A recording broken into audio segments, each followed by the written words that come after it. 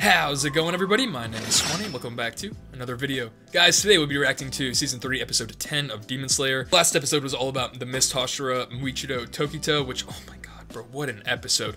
That episode hit every single mark. It had, uplifting funny, it had a very sad, had, nice, heartwarming, touching moments, it had insane action. Dude, the dialogue in the last episode was... oh my god, bro. Dude, there were quite a few lines where I was like, damn, like, that hits. Whether that be, absolute savage lines from Muichiro, or, inspirational quotes from the master and Muichiro. The writing and also the pacing of the last episode was perfect. I thought the writing was nailed. I thought the flashbacks dialogue was perfect. I thought Mitsuri's dialogue was perfect. I thought, dude, the pacing too.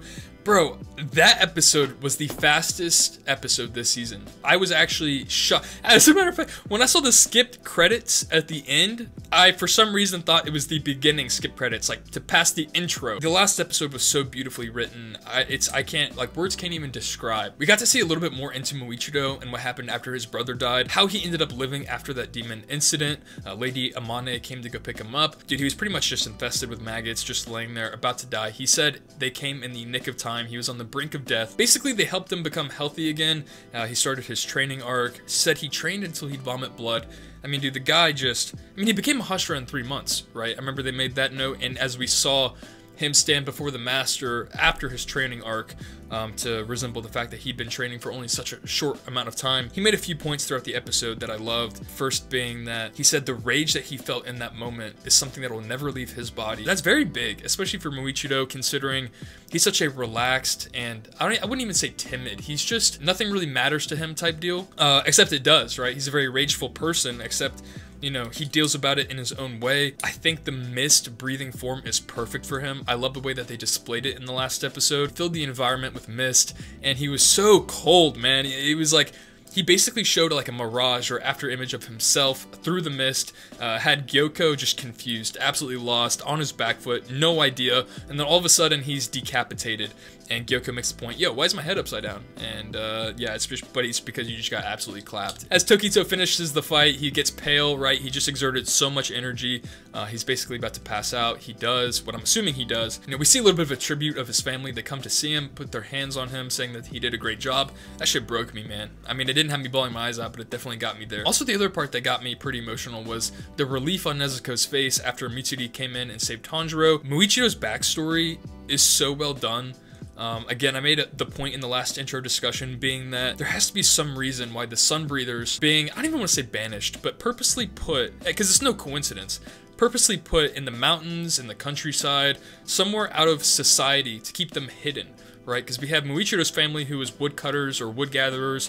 We had Tanjiro's family who's charcoal gatherers or charcoal burners, and it's like, there has to be some reason why the strongest breathing form, sun breathing, is being kept, low-key, right? Obviously, because should they be known that it's being passed on to the next generation, they'd be snuffed out, right? It's the only breathing form that can best Muzan as it does. So there has to be some correlation as to why the sun breathers are being put in the middle of nowhere.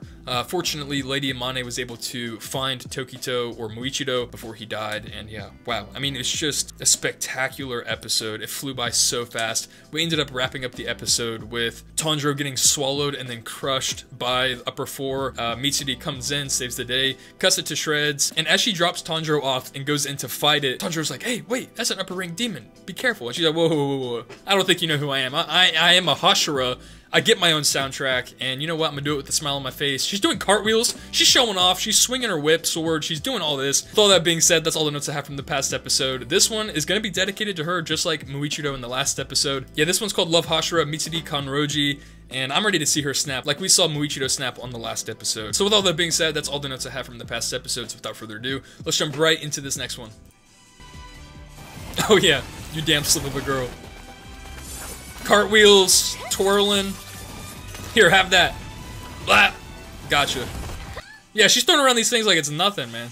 She's just having fun with it. Like I said, yeah, it's a perfect word. She's playful. She's like, upper four? Nah, that ain't nothing.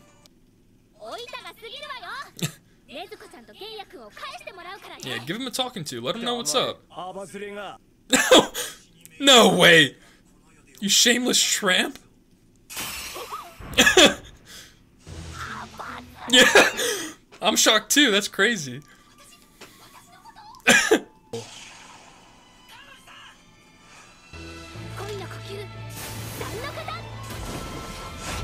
Ooh! Cat love shower? Alright.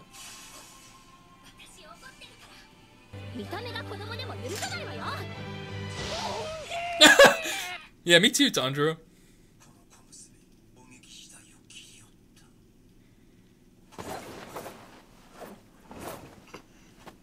Nah, you don't want the smoke. Bro, I don't even know how you forge something like that. Facts. Also true. It is even more impressive that she's able to wield it. Bro, I like the soundtrack.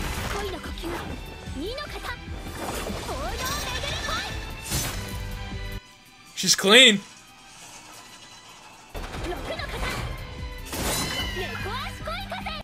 Cat-legged winds of love.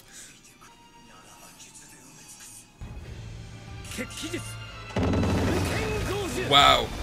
Dude, that drum beat is fast. Yeah.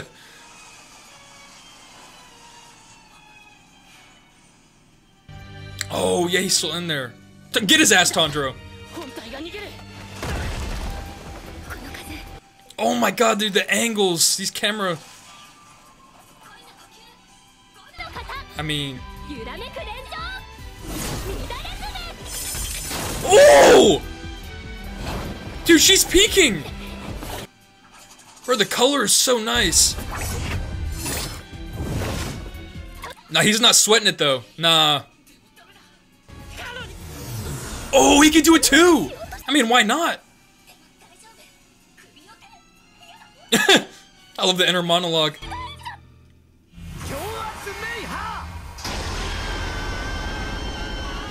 Oh. I mean, damn, Tanjiro, that would have been a great detail to tell her before she ran in. Oh, wait, was that what he was trying to do? Wow.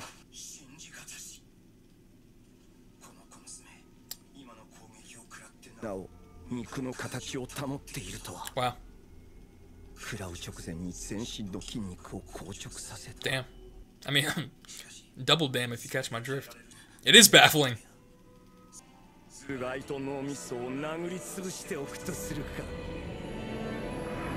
Oh. Tanjiro, Hinokami.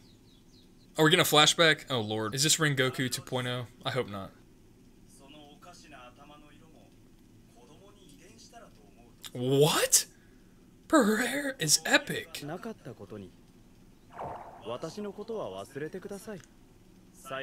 Bro, Mitsuri's a baddie. What are you talking about?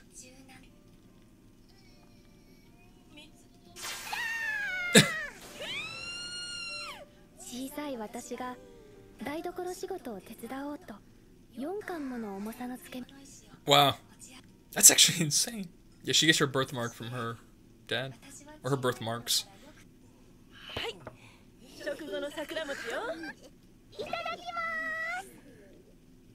Put him to shame. No way. They're not even just pulling up her strength. She's actually that strong?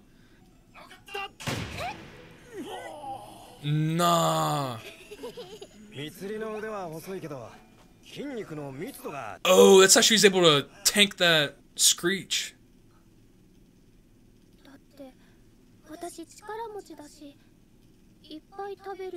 I mean, the hair color's not weird. It's different, but it's not weird. And believe me when I tell you, every guy wants a girl with appetite.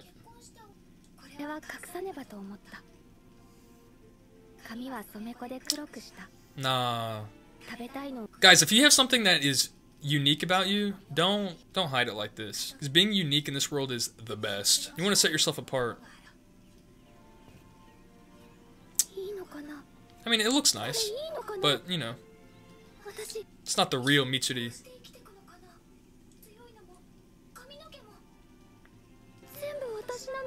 Yeah.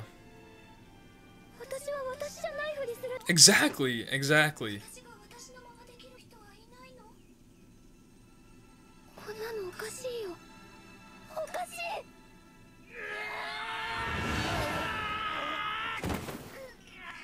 Oh, nice! Oh my god, let's go, bro.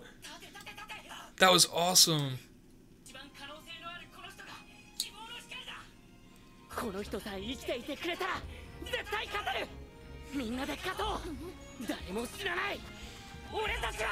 Oh.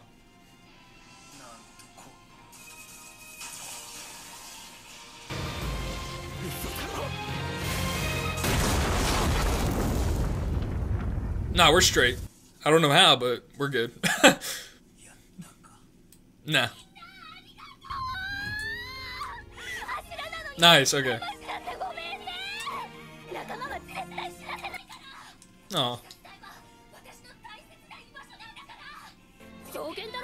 Oh, she's in awe? I love that. So is Tanjiro. That's so epic. Yeah, guys, you know, even though in that moment for Mitsuri, you know, the guys that she was meeting wasn't accepting her for how she is, but there's always a place that'll accept you. Yes, exactly. Acknowledged by the master. Exactly.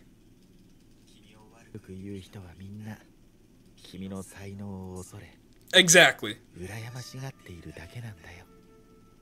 Dude, spitting straight facts. Guys, if you're unique, which is so cool, anyone who shits on you is merely projecting their own insecurities.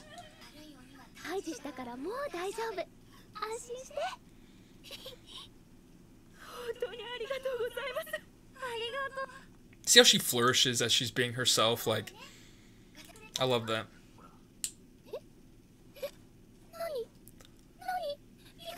Okay, so this guy's Iguro. See a little crush on her? Because, you know, this guy just shit on Tengen, so... Yeah, and he seems like... It's his way of flirting a little bit. Yep. Yeah, he got a little thing for Mitsuri. Alright. Alright, at least, you know, he's got an ounce of good in him. Oh, yeah, let's go. Let it rip. Exactly. Bro, she's about to go Super Saiyan on him. Let's go.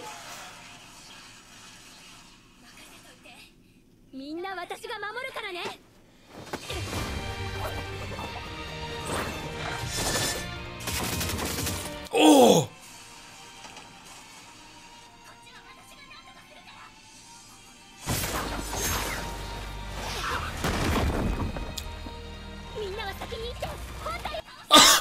No! Again, I know they said she was strong, but she just caught that thing.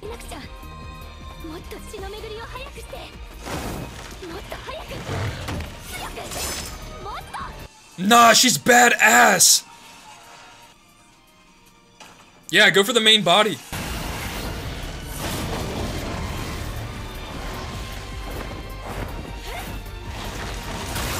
Nice. Oh, bro. Oh yeah, let's go, baby. Nah, this is so hype.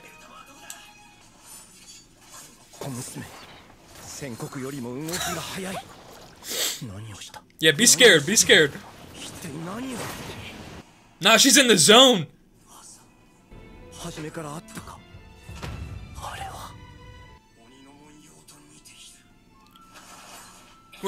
Wait, Demon's Crest? Is that not a burn mark like Tanjiro Muichido's?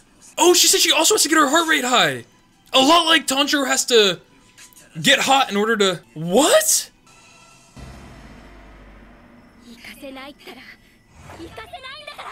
Nah, what?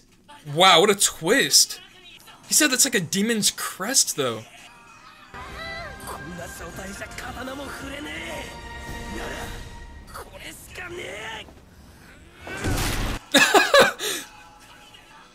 True. Tanjiro, come on. We're not worried about upset stomach.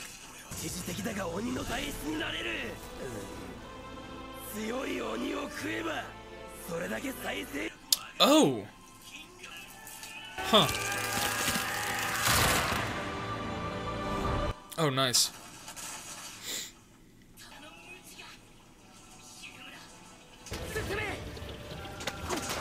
Oh, damn. Bleeding on contact. Oh yeah, I mean, it's done. That's huge.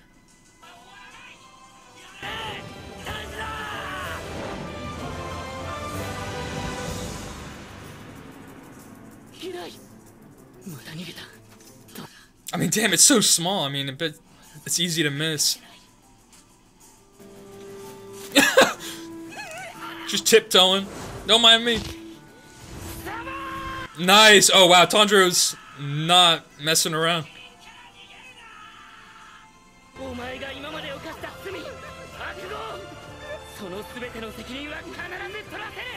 I love how well they display Tanjiro's conviction. Oh, nice.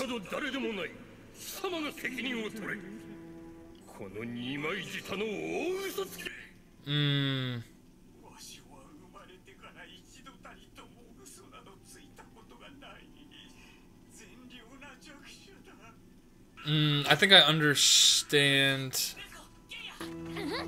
what happened and, you know, for him to turn out like this. No way.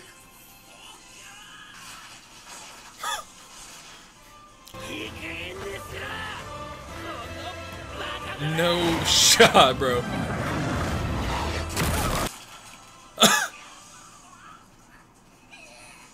I like the effort.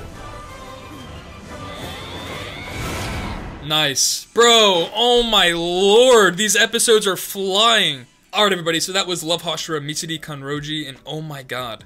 Dude, this episode spit straight facts the entire way through. If there's one thing that I just cannot stand, it's when people hide the unique things about them that make them them. There's no point, you know, even if it's not deemed worthy by society, if there's something about you that is unique, cool, different, something that makes you you, like, never ever hide it. You know, Mitsuri is strong, she's got a different hair color, and she can eat a lot. And for those reasons, you know, people didn't want to marry her, whatever. Someone will love you in the end, right? We see Tanjiro appreciating her, everyone loves her. It's like, it just depends on where you are. If where you are right now, people aren't accepting you, you know, they're telling you to change, telling you to like... Now granted, if there's something wrong with you, and if there's something actually bad that you're doing or consequential to you or society, then yeah, definitely change. But like, if it's something like the fact that you eat a lot, or, you know, your hair color, or the fact that you're strong, or if it's something that is characteristic of you that makes you unique and special and flourish, like, man, don't hide that. And it just so happens she's an insanely strong Hashira, accepted by the master. She's got a mark, but Hantengu, or Upper Four, or, you know, the Kid Demon, said that it's like a demon crest. And I didn't catch the line, but Mitsuri said, you know, she doesn't want other people to think that she's not human. I think that's what she said. They didn't say that she's a part of the sun-breathing lineage. And I don't think she is either, granted her location and her parents don't resemble that lineage like Muichiro's father did. But it's the same mark. I wonder if it's because it's on her neck, it doesn't count as the sun-breathing lineage. But the method of getting it is the same. Muichiro had to get in the zone. Tanjiro has to, you know, heat up his, you know, temperature, get a fever going. So unlocking, like, the mark is the same. But I'm confused on how Mitsuri could have that. I mean, she's not a part of the sun-breathing lineage, but it's different. It's also a different mark, too. I don't have a single correlating factor in order to put anything together to conclude the fact that she could have that mark. You know, he even makes the point, she's gotten stronger, she's gotten faster. It's because she's, you know, circulating her blood faster. She's heating up, so... But then again, we didn't see her mark burn into her, though. It just kind of appeared. When they started to get into her flashback, as the Kid Demon was going in for the punch, I was like, bro, there's no way this is a Rengoku 2.0, because we had a little bit of a Rengoku flashback going. And of course, we see Mitsuri absolutely snapping on this thing. She's protecting Tanjiro, Nezuko, and Genya to go chase down the main body. She blocks one of the dragons from reaching them. She also caught one. That one was surprising. Again, I know they were talking about, you know, she's strong, but like, you know, there's really no quantitative factor on strong. So we now see how she can literally catch one of those dragon heads. Stupid, insanely strong. What a flashback, what a fight scene, what an episode. The camera angles, bro, as she's jumping and she's flying around. Bro, these last couple episodes have just been insane. Again, this one and the last one flew by. Even the Mu and Muichiro flew by. So we ended up tracking down the main body to Hantengu. I thought we were gonna get a flashback to him, but we only got a little taste. I remember making the point that the only reason why he's that strong is because he's trying to run, he's trying to flee. And, you know, although that wasn't exactly correct, I'm getting the gist that, you know, in his previous life, he was accused of something. He was accused of lying.